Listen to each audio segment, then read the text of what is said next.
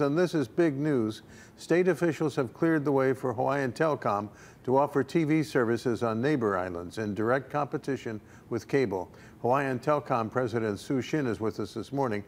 This is the other shoe dropping from something you started doing a few years ago, which is investing big money in rewiring your whole network for fiber. Absolutely, yeah. So we really started our fiber investment in 2010, 2011 timeframe. Actually, we launched TV on Oahu in 2011. Right. Right. You need that fiber optic backbone network in order to support things like Fioptics TV, which is our brand new TV product, as well as high-speed internet, right? The kinds of speeds people want and need today, right? After doing a lot of rewiring on the neighbor islands, how much of the neighbor island population does have fiber coming to their home? Yeah, so the neighbor islands, we have the entire island of Lanai completely covered. We have the top side of Molokai completely covered.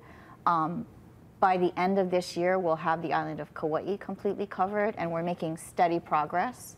Across the entire state, we're a little over 50% fiber enabled. So we have a little ways to go, but within the next several years, we'll have the state completely fiber enabled. So it's really exciting. How many people are involved in doing all this wiring? That's a lot of lines people. It's a lot of lines people. What I would say is that we have 1,100 employees statewide, and whether they're in our finance department, HR, or out in the field, they play an integral role in this fiber expansion. Our employees feel really the sense of responsibility around what it is we're doing for the state and our community, because I think we all realize that what we're doing is essential today. It's no longer, broadband. Yeah. Internet access is no longer a nice to have, right? It's a need to have. Yeah, you need it. And on the neighbor islands in rural areas especially, you need it for medical consultations. Absolutely. Or school assignments. Absolutely. And we saw that come into really sharp focus, especially during the pandemic, right? Now, I was focusing on linesmen, but when you mentioned the office, it occurs to me, yeah, you've got people who have to decide what the product is going to be, what services will be offered in this pipeline. Absolutely. And our product team that was heavily involved in this Fioptics Plus product, which is really the latest and greatest in video technology, right? So the way I like to describe it is, think sort of your old cable TV experience, right? That linear TV experience with the guide and that whole thing, right?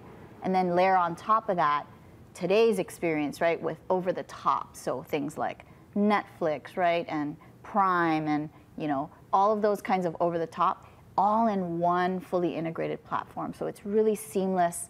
It's a terrific product, and I'm really proud of our team for we're bringing the best to Hawaii. And I think, there's this real sense of excitement among our team members around what it is we're doing, not just the fiber build, but things like Fioptics Plus TV. Now, what's the timeline? How soon can people on neighbor islands look into this? Yeah, so we just got the approval this past Friday, and we're going to be launching the product, so it will be available for sale on August 5th. Okay. So very soon. If you want more information on this, check it out on the Hawaiian Telcom website, because this is a real game changer. People say that thing all the time, but I think this really meets that definition. 6:46, and we'll have more Sunrise for you in a moment.